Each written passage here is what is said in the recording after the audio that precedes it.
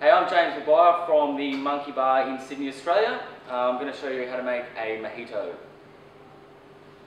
Right, first up, we'll use half a cut lime in 2 chunks. Then we'll add some raw granulated sugar. The reason we're using granulated sugar is we're going to muddle this, and the granulated sugar actually helps break up the fruit, but you don't want to over muddle it or it breaks up the pith, which is the bit inside the zest of the lime, which is actually really bitter. So just a few quick muddles.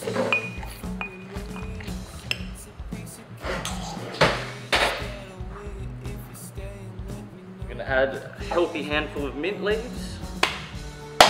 We're going to clap basically to release flavour. Now we're going to add about 10 to 15 mils of sugar syrup, which is made just from white sugar. 1 part water, 1 part sugar. The reason we're adding that when we've already added sugar is the raw granulated sugar doesn't actually have that much sweetness to it. It adds a little bit of sweetness and it helps break up the fruit.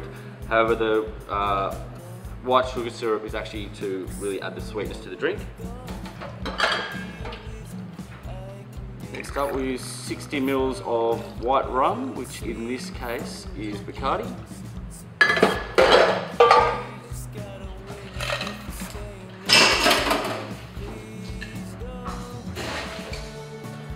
Add crushed ice.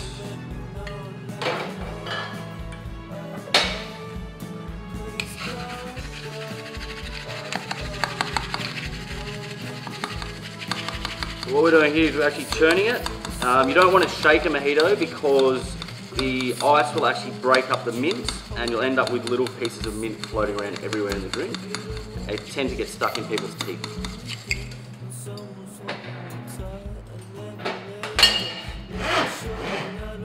A splash of soda water.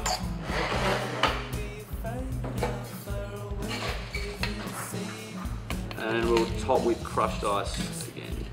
Just to finish it off.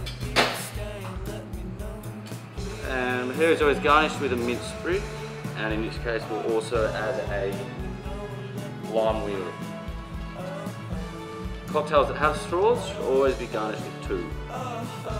Mojitos are a perfect summertime drink. And there's your mojito.